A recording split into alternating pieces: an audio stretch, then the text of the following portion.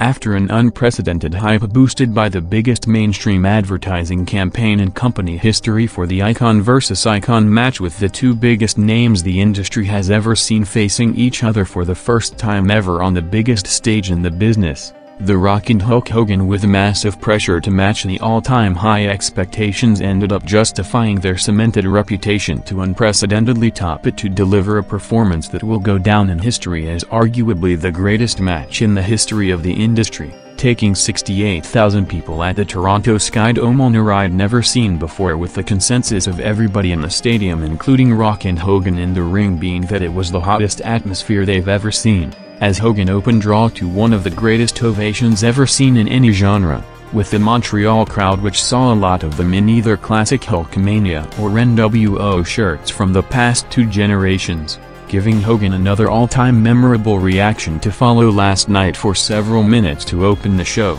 with Hogan, whose run on top looked to be over in the past 2 years, as he often did in the past 2 decades, rebounding big to have a memorable 24 hours as any other in his career, with Hogan thanking the crowd for the massive support while saying that someday Hogan and Rock will meet again for one more match, bringing out Rock to the ring, with him observing the potentially hostile environment to a massive mixed reaction after adjusting on the spot last night to work as a heel in large parts of the match, and with Rock and Hogan in the ring again 10 minutes into the show in front of the rabid crowd in one of the most unique situations in show history. Raw kicked off huge for the WrestleMania 18 follow-up to open with a 4.7 rating, the highest rated opening segment on Raw since August 2001, with Rock, as he did last night, subtly played the crowd with the idea of a turn before masterfully turning the mixed reaction into a massive ovation in a few minutes, as with the crowd reactions during the build-up to the match indicating a split crowd but generally more pro-Rock.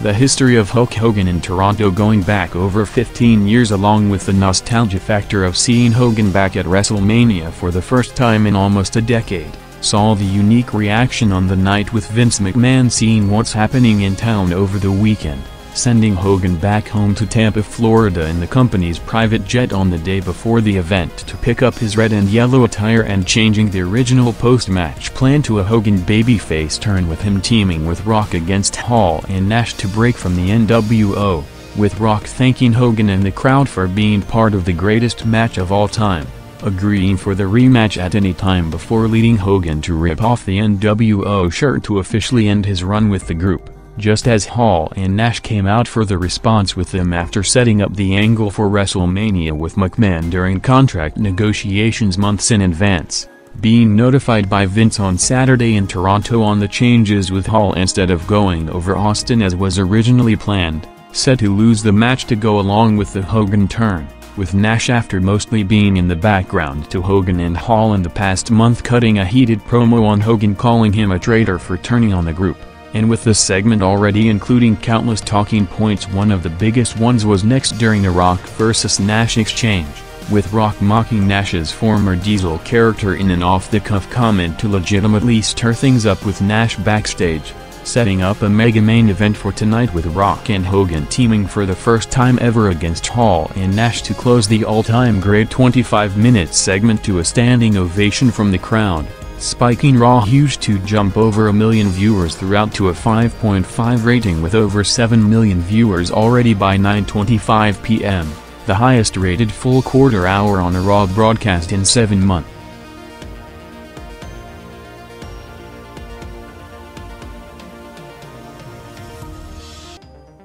With the second segment of the night just starting at 9:30 p.m. the third quarter featured 2 back-to-back matches, first with new IC champion Van Dam coming out to a big reaction to retain over Christian, followed by Trish vs. Lita combined going 5 minutes, with the company sending out a press release the day after the show, with WrestleMania 18 breaking records as the highest grossing event in history, breaking the gate record set last year, in addition to over 35,000 people attending the Access event during the weekend in Toronto. And after talking about the split for almost a year, with plans and the overall direction for it changing on almost a monthly basis after first being targeted for July 2001, with WCW taking over Raw, followed by 2 more confirmed dates that ended up being pushed back in January of this year, Linda McMahon, in a special announcement from WWF headquarters, finally announced the official date for the brand extension, with the first ever draft set for next Monday in one of the most important shows for the company in the short and longer term,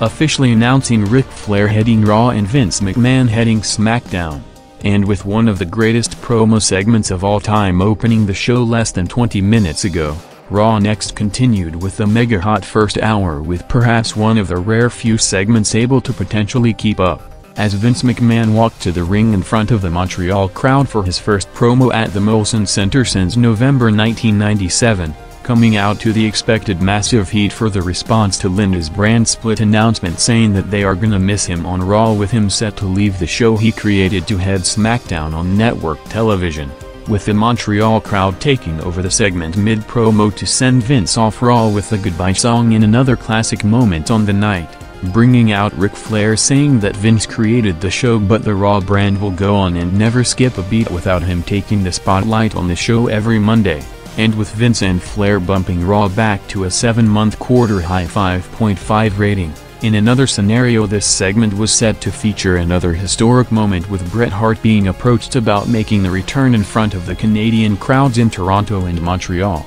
and with him turning down the offer last month. Vince McMahon, in interviews with the Canadian press over the weekend, responded to Bret's decision, saying that despite how he feels personally, he would always do what's best for business, saying that a small percentage of the inside audience still remembers the Montreal incident and that he went through the right diplomatic channels to invite Bret on a confidential basis before Bret ended up revealing it publicly in his weekly Calgary Sun column, taking a shot back at Bret, saying that he has his own agenda and needs psychological help, while after getting the expected "you screwed Bret" chant during the promo, Vince, clearly not in the mood to talk about it on Raw, subtly signaled to Flair to continue the promo over the chant and not mention it on air, with Vince responding to the chant moments later in Mr. McMahon mode during the commercial break, saying that he will do it again, ending the TV segment with Vince getting the first draft pick next Monday before punching Flair and him reversing it to a figure 4.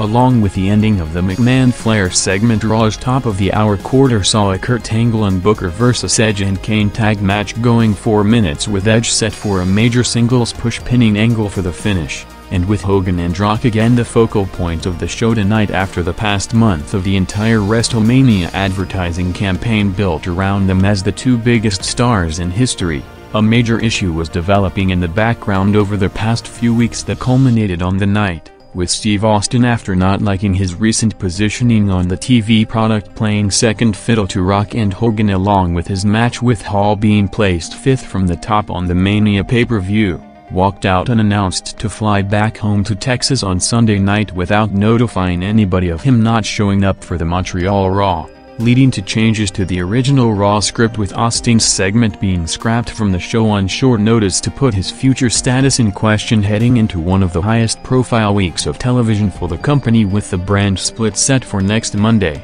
With the plan for months since the idea of the brand split came up was to have Rock and Austin each leading a brand on Raw and SmackDown, along with building up to touring a cruise on the road with close to equal star power to run the big markets. While as the future of Austin is set to be heavily talked about during the week, another sign for the future took place on Raw at 10:20 p.m. with Brock Lesnar, after being talked about in OVW as one of the biggest prospects to be a major player for the past 2 years, making his WWF television debut to take out everyone involved in a Snow vs. Maven hardcore title match, coming out through the crowd, with Paul Heyman making his first TV appearance as Lesnar's manager since being fired and kicked out of the building by Vince last November.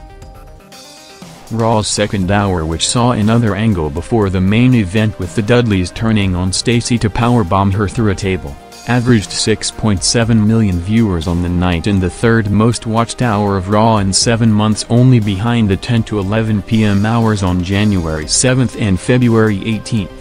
while SmackDown on Thursday in the final show to WrestleMania rebounded 1 million viewers from the UPN preemptions of last week to 6.6 million viewers, with the second hour peaking with over 7.4 million viewers for the final Hogan-Rock confrontation and the two angles for the Hall Austin and Hunter Jericho matches, and the overall second hour averaging 6.9 million viewers, with new undisputed champion Triple H coming out for his follow-up title win promo to open Raw's final quarter, as Hunter, after not being able to follow the Rock vs. Hogan match to close WrestleMania to an underwhelming reaction in comparison after heavily pushing behind the scenes for the title match to go last, getting a big ovation from the Montreal crowd tonight in a segment setting up the title rematch for next Monday's Big Raw, as after growing backlash to get Stephanie off television with her role on the TV product massively overexposed with no justification to her actual performance, including Vince being asked about it in several interviews over the weekend and the company itself acknowledging it, with Ric Flair telling Vince in the promo earlier that he used Raw to push his miserable daughter down viewers' throats. Hunter made the challenge to Stephanie and Jericho, who only appeared on the show in a backstage segment, arriving to the building for a title handicap match, with Stephanie leaving the company if they lose.